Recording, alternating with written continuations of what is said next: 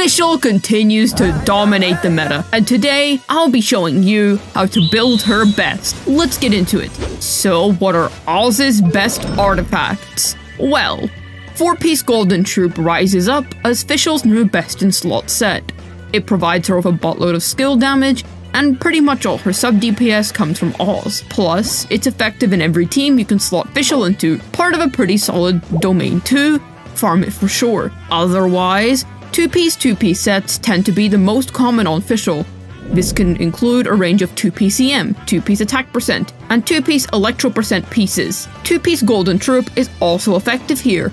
I personally recommend 2-piece Troupe and 2-piece Fury the most. You can also slide 4-piece Thunder Silver in there for Aggravate and Electro Charge teams, but one of Fischl's greatest qualities is her flexibility, so I wouldn't recommend this set as it limits her team options. 4-piece Gilded Dreams falls into this same category. It's also viable to run your Fischl on 4-piece Tenacity, but this will reduce Fischl's high sub DPS pretty significantly in favor of providing a team-wide attack buff to her team. As for main stats, I generally recommend either ADC or EDC. Attack percent, damage percent, crit percent, EM, damage percent, crit percent. Attack percent and EM are fairly equal in Aggravate teams, or in some cases, attack percent can actually outperform EM. I'd recommend attack percent more personally since, once again, it's flexible for all her teams. And mind you, Fischl has a lot of teams. As for sub-stat priority, you'll want to go for something a little like this. EM can actually be quite useful, just depends on what teams you're playing her in. As for her ER requirements, you'll generally want around 120 to 140% if you're hoping to burst every rotation with her. However, you can get away with a flat 100% if you don't plan to burst every rotation with her. Playing her with characters such as Raiden or another Electro in general also really cut down her ER costs. Generally speaking, you shouldn't run into too many ER issues with Fischl. Awesome, now we've rolled over artifacts. Let's discuss weapons. Fischl has a ridiculous amount of weapon options, man. Her best in slot will be Polar Star, amazing stat stick, and a passive which provides her with lots of attack percent plus skill and burst damage. You can also viably stick Elegy on her for more ER and team-wide buffs at the cost of a bit less personal DPS. Great base attack though. Literally every other 5-star bow in the game will be close to Polar Star, since they all provide a valuable stat stick in some way, with a few having a fairly lucrative passives. So use whatever other 5-star bow you have if you own it, from Harp all the way to Simulacra. Ali Hunter can get quite competitive with 5-star picks at R5, featuring a nice, easy to stack passive. The Stringless has been one of her most goated 4-star options for some time, being excellent for her both at R1 and R5. The passive is amazing and works across all her teams, and was a pretty nice choice even pre-Dendro. But nowadays with Aggravate, the extra EM is appreciated for sure. What about the free-to-plays, I hear you cry? And fear not.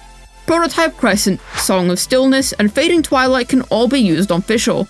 Crescent and Stillness fall off quite a bit without their passives, so keep that in mind. Fading Twilight gives Fischl some nice extra ER and passive stats to work with. Generally, Fischl just has an abundance of good choices, and she is both high investment positive while also being free-to-play friendly. Since you made it to the end of this section, why don't I reward you with this nice sheet ranking her best weapons? Pause if you'd like to read for longer. Now on to teams. But before we do that, if you're enjoying the video, why not consider liking and subscribing, maybe even leaving a cool comment down below.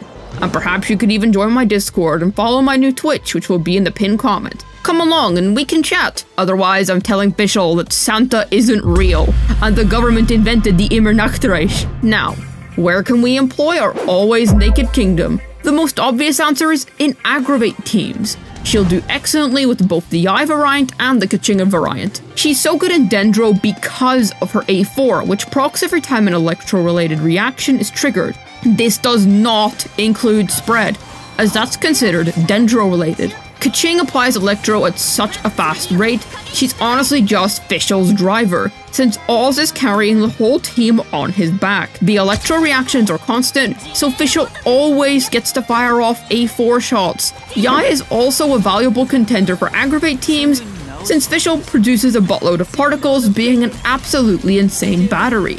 This resolves the eye's ER issues while pulling off some really high DPS from both Electro units, and Fischl is able to cover for Yai's major weaknesses, and vice versa. A fantastic team, and honestly the best Aggravate team on the market right now.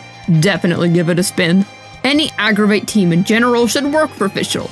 And yes, you can still make good use of her in spread, you just won't be triggering any Fischl A4s. She'll work very well with all the off-field Dendro units, however. Nahida, Scary Baiju, Kirara, you get the point. Fischl is also a really good pair with many of her Electro units. Beidou for ER coverage. She has excellent synergy with Raiden and can provide even more for Raiden Hyper over Kujo-Sara, and Sino for ER coverage once again, etc. To cover Beidou more specifically, it'd be criminal not to mention what was historically an insane AoE team. Electro Charged or Taser is a tried and true team archetype which can demolish AoE. It's a great pick for free-to-plays too, since it pretty much only features 4-star units, yet high-investment players can enjoy it too, as you can swap out many of the core units for more expensive options. For example, using Kokomi as the on-field driver instead of using Xingqiu. Speaking of Hydro units, Fischl also works pretty nicely with the recently released Noivelet, being able to provide him some reactions and particle gen. You can also use Fischl in soup teams. They're real beneficial. But seriously, these teams produce a myriad of reactions and are fun to see a bunch of colors pop up on screen. I'd still recommend Dendro teams over this, but it is a viable choice. Fischl can be played in Hyper Bloom teams, but you want to note that Fischl is capable of missing the Dendro cores produced.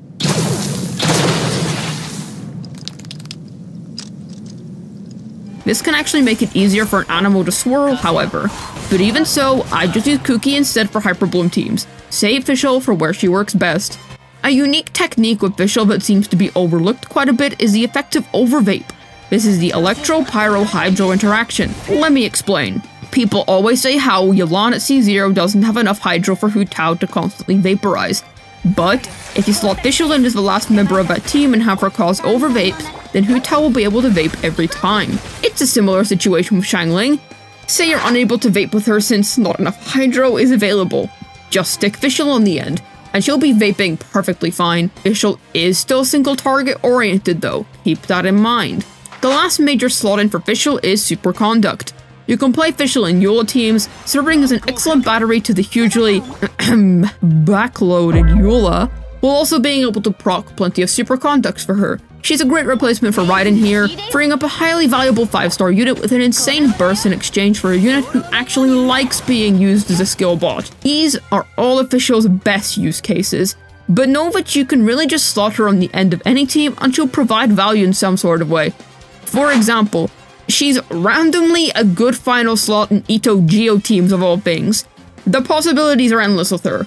Let's take a look at how she works. Her normals will deal 5 consecutive shots of physical damage. Nothing too special.